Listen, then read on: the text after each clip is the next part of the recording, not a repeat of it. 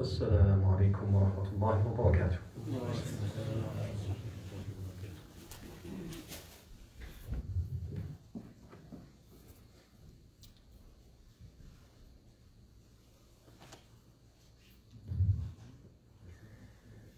الله أكبر الله أكبر. الله أكبر الله أكبر.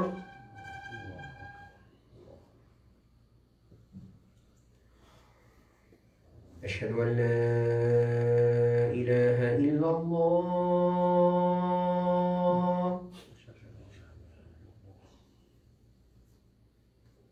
أشهد أن لا إله إلا الله.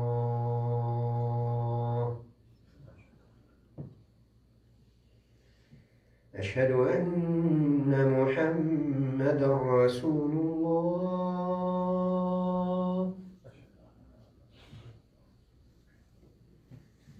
أشهد أن محمدًا رسول الله.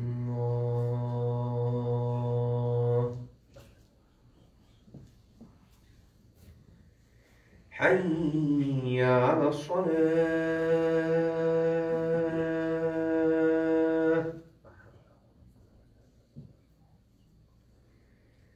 حي على الصلاة.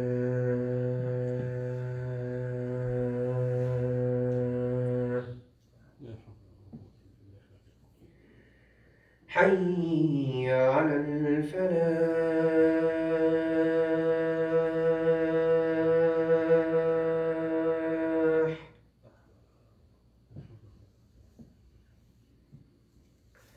حي على الفلاح.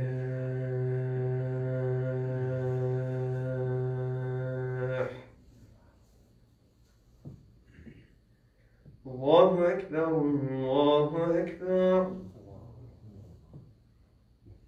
لا إله إلا الله.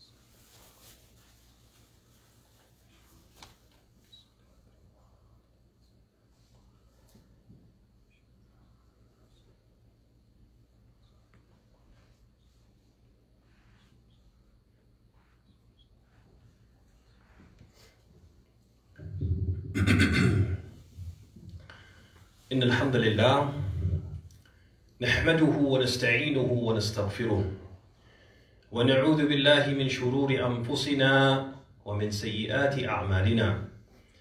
من يهده الله فلا مضل له ومن يضلل فلا هادي له. وأشهد أن لا إله إلا الله وحده لا شريك له.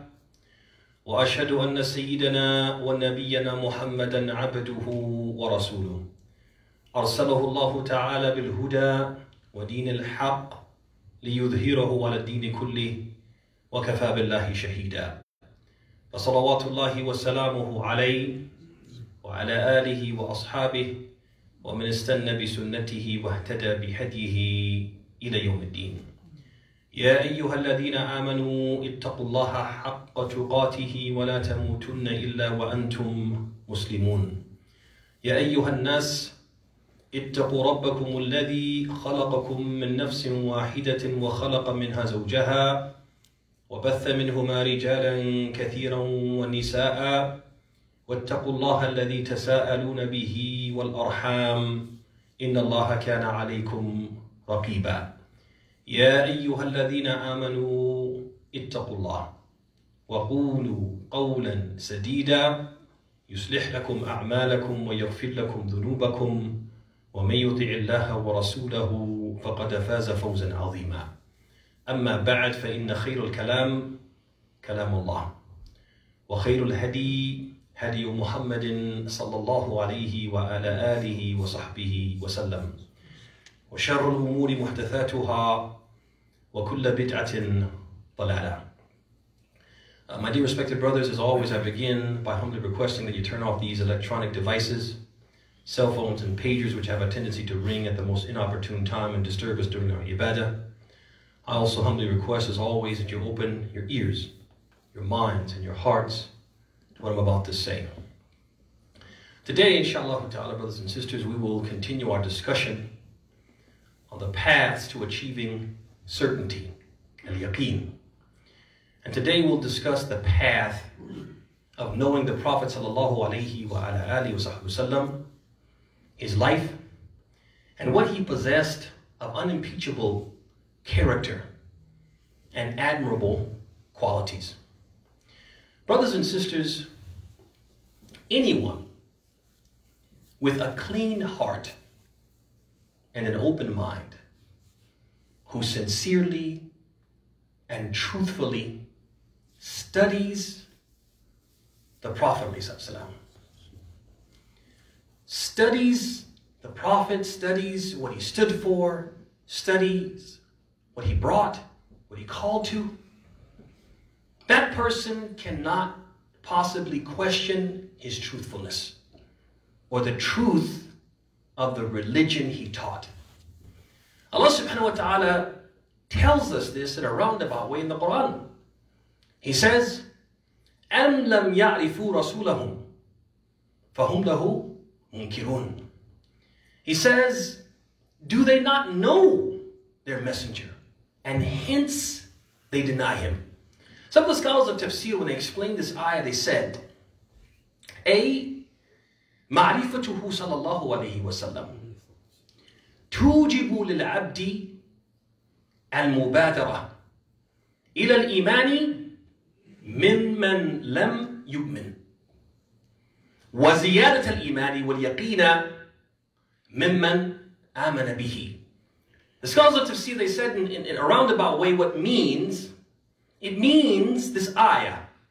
Do they not know the messenger? And that's why they deny him? Allah is saying it means that truly knowing him requires the one who knows him but has yet to believe to hasten to believe. And it increases the one who believes in the certainty of his belief. If you believe, and you study the life of the Prophet ﷺ, and you study his character, you can't help but what? Increase your iman and reach the level of al-yaqeen. In other words, Allah subhanahu wa ta'ala is saying the only way a person can disbelieve in him and disbelieve in what he brought is because they don't truly know him and know what he stood for. Now, knowing the Prophet ﷺ in particular, it means knowing his character. The Prophet's character was of the highest caliber, and he was the most exceptional human being in terms of his conduct. Allah subhanahu wa ta'ala tells us, Bismillahir Rahmanir Rahim, Noon, wal qalami wa ma yasturun, ma anta bi ni'mati rabbika bi majnoon, wa inna laka la ajran ghayra mamnoon, wa innaka la ala khuluqin azim. Allah says about this beloved Prophet of ours, sallallahu alayhi wa sallam, he says, Noon, I swear by the pen and by what the angels write of the deeds of men. You, O Muhammad sallallahu alaihi wasallam, are not by the grace of your Lord insane. And for you there is a reward that will never end. And indeed you possess exceptional moral character. And this is why, brothers and sisters, we find that almost everyone who knew him and spent some time with him, interacted with him, without exception almost, all of them speak glowingly of his character. All of them speak with amazement of the character of this beloved Prophet sallallahu alaihi wasallam. For example, Aisha, his beloved wife, and who knows a man better than his wife?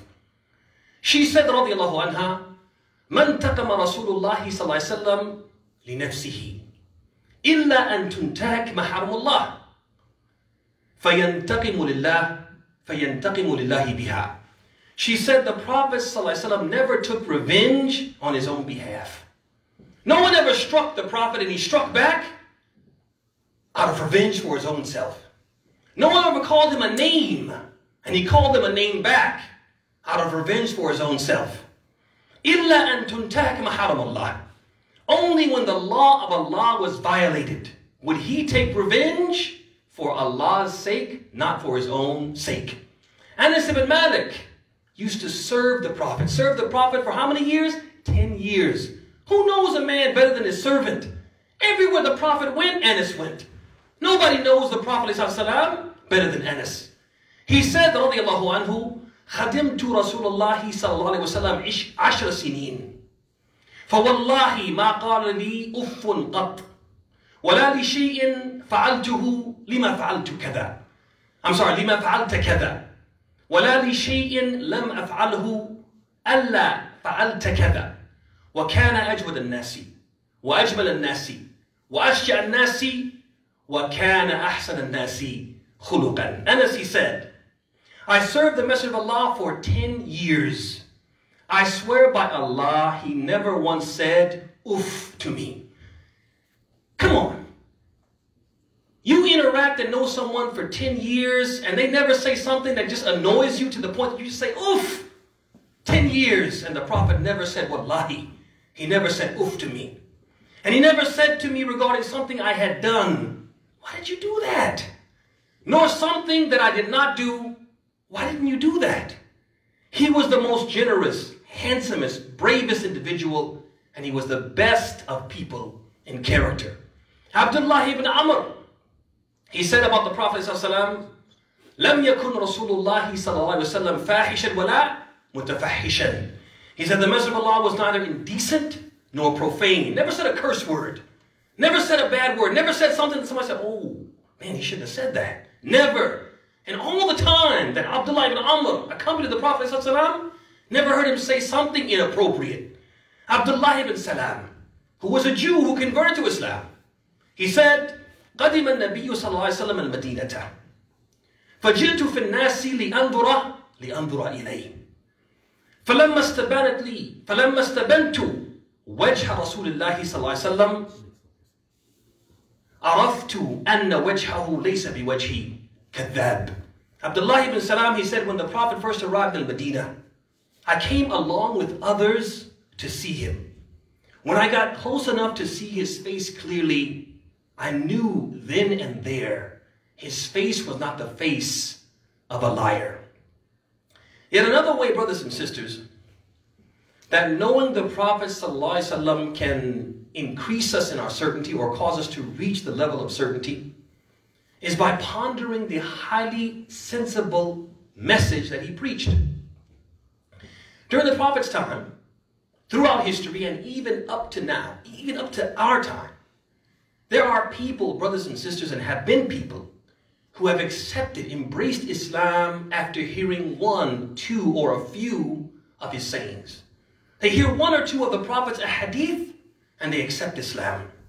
And some people will say to them, "Why are you in such a hurry to accept Islam? You don't know all the details. You don't know what you're getting into." And those people respond, "Because it makes sense. These words are not the words of someone who is an imposter." In the early period, people would come, meet the Prophet, hear him say one or two things and accept Islam. And the people at that time would say, "Why are you in such a rush to become a Muslim?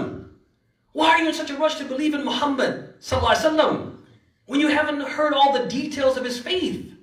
And those people would reply, one of them, he said, "Ma amara bi shay'in faqala al-aqlu laytahu naha an.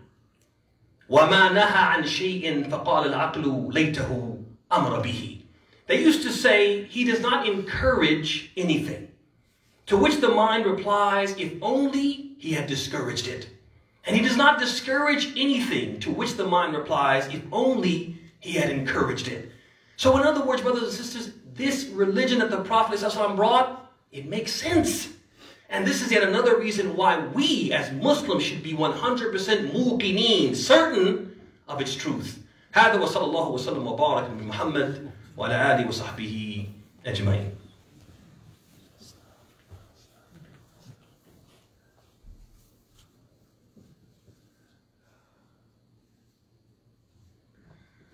الحمد لله رب العالمين وصلى الله وسلم وبارك على نبينا محمد وعلى آله وصحبه أجمعين.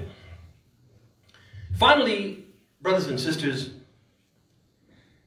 knowing the Prophet Muhammad sallallahu alaihi wasallam can also help us to achieve certainty if we consider that Allah subhanahu wa ta'ala in many places in the Quran has told us that the most heinous criminal, the greatest wrongdoer, the worst transgressor is the one who forges a lie against Allah and falsely claims prophethood.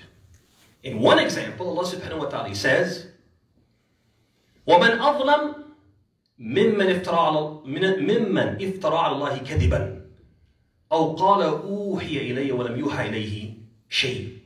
He says, who commits a greater crime than someone who invents a lie against Allah or says, I have received revelation when nothing was revealed to him. He also tells us, subhanahu wa ta'ala, that if the Prophet Muhammad sallallahu alaihi wasallam had falsely attributed anything to him, even a few words, brothers and sisters, if the Prophet just said a few words that Allah didn't say and attributed those words to Allah, Allah tells us in the Quran that He would have swiftly seized him with a severe torment. On the spot, He would have exposed his treachery. Allah subhanahu wa ta'ala tells us in the Quran, He says, وَلَوْ تَقَوَّلَ عَلَيْنَا بَعْضَ الْأَقَاوِيلِ لَأَخَذْنَا مِنْهُ بِالْيَمِينِ ثُمَّ لَقَطَعْنَا مِنْهُ الْوَتِينِ فَمَا مِنْكُمْ مِنْ أَحَدٍ عَنْهُ حَاجِزِينَ. Allah, He says, had Muhammad falsely attributed even a few words to us, we would have surely seized him by his right arm. Then we would have cut off his life artery, his aorta, and not a single one of you would have been able to protect him from us. Now, brothers and sisters, I want you to consider that the Prophet ﷺ, he preached for 23 years. And in that 23-year span, he described Allah. He spoke about Allah, what Allah subhanahu wa ta'ala does, what He says, what He has, what He doesn't have, how He's supposed to be described, what attributes He has, what names by which He should be called, etc. Described Allah, spoke in detail about Allah Jalla Jalaluhu wa Azuma Sultana. Described His angels, described paradise and hell, legalized things, made other things illegal, and punished those people who violated the laws He imposed. And He attributed and ascribed all of that to Allah. Allah told me that He has this, that He does this, He says this, He has this name, He has this attribute. Allah told me that and told me to tell you that. Told me His angels are like this, told me paradise is like this, hell is like that, told me this should be made legal, this should be illegal, and the people who do this should be punished like that. He attributed all of that to Allah. And in 23 years, Allah never seized him. Allah never took him by his right arm and cut off his life artery. Rather, Allah, for 23 years, He supported him. Supported him in ways that defy logic, that defy the laws of nature. Supported him with miracles. Not only this, Allah subhanahu wa ta'ala answered his prayers. He would pray to Allah and Allah would answer his prayers. Allah gave him victory after victory after victory over his enemies. Allah allowed him to have many followers, numerous followers. His followers just kept increasing and keep increasing to this day. Fastest growing religion on the earth, the religion of Muhammad sallallahu alaihi wasallam. And on top of that, Allah subhanahu wa ta'ala allowed his religion to reach the four corners of the earth. There's not a buq'ah, there is not a place on the earth except you will find a Muslim. All this support and all this aid can only be explained. The only way we can understand this is that this Prophet Muhammad is truly the messenger of Allah. And the religion he brought is truly the religion of Allah. We can't help but be convinced of this fact. And so this shows us, brothers and sisters, that pondering, knowing the Prophet ﷺ, and pondering his life is yet another path that will enable us to achieve this elusive but extremely important quality of al-yaqeen, certainty. Allahumma izzil Islam wal Muslimin, wa adil ash-shirk wal mushrikeen, wa dammir a'da'aka a'da' al-millati wad din, wansur ibadaka al-muwahhidin ya rabb al-alamin. Allahumma man aradana أو أراد ديننا أو إخوان المسلمين في أي مكان بسوء فأشغله في نفسه واجعل كيده في نحري واجعل تدبيره تدميرا عليه يا قوي يا عزيز. ربنا اشفي مرضانا ومرضى المسلمين، اشفي مرضانا ومرضى المسلمين، اشفي مرضانا ومرضى المسلمين. اللهم إنا على ذكرك وشكرك وحسن عبادتك. اللهم إنا نسألك الهدى والتقى والعفاف والغنى. اللهم إنا نسألك الهدى والتقى والعفاف والغنى. ربنا آتنا في الدنيا حسنة وفي الآخرة حسنة وقنا عذاب النار. وقوموا إلى صلاتكم.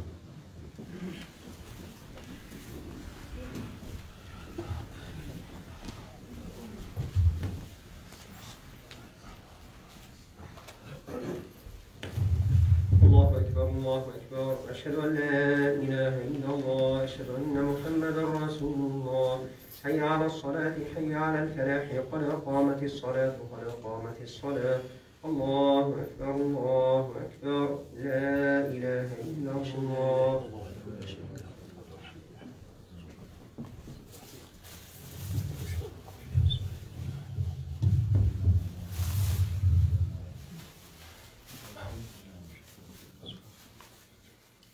الله أكبر.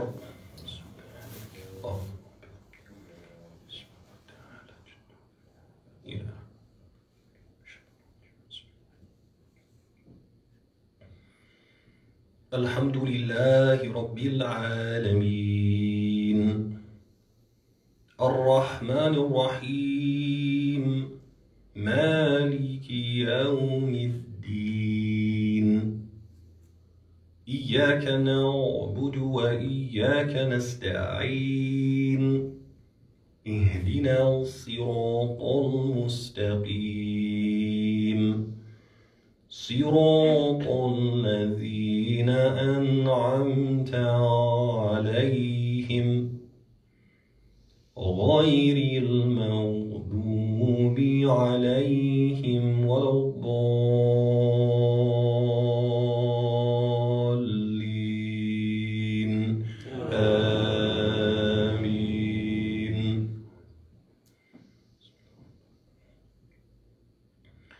والضحى والليل إذا سجى ما ودعك ربك وما قلى وللآخرة خير لك من الأولى ولسوف يعطيك ربك فترضى ألم يجدك يتيما فآوى ووجدك ضالا فهدى ووجدك عائلا فأغنى فأما اليتيم فلا تقهر وأما السائل فلا تنهر وأما بنعمة ربك فحدث. الله أكبر.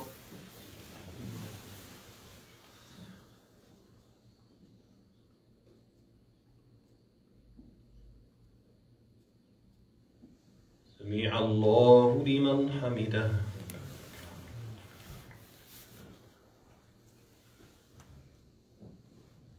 الله أكبر.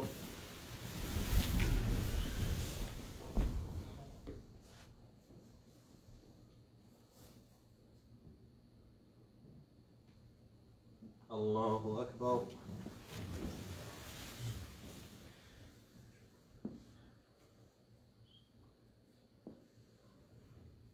الله أكبر.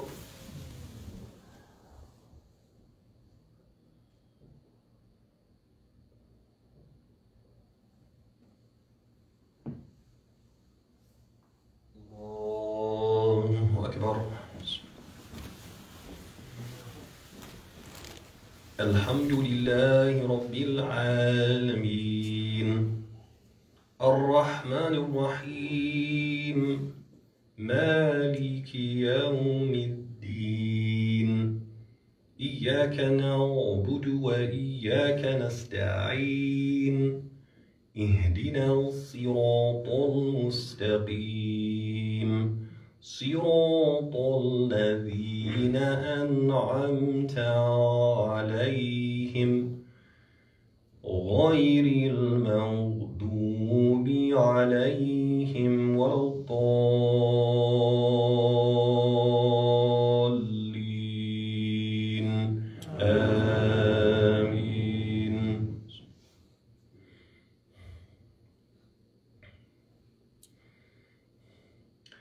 أرأيت الذي يكذب بالدين فذلك الذي يدع اليتيم ولا يحض على طعام المسكين فويل للمصلين الذين هم عن صلاتهم ساهون الذين هم يراءون ويمنعون الماعون. الله.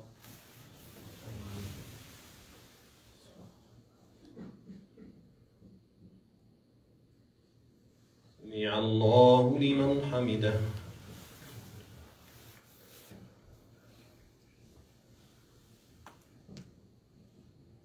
الله أكبر.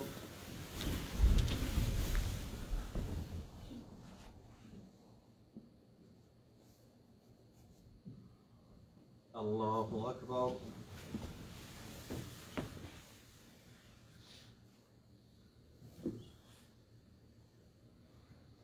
الله أكبر.